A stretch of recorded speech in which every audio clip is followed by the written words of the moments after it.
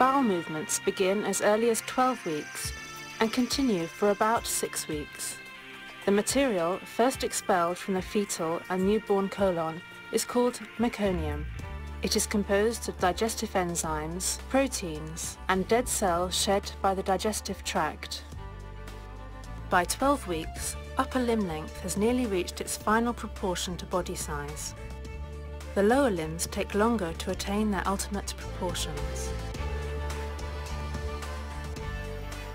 With the exception of the back and the top of the head, the body of the entire fetus now responds to light touch.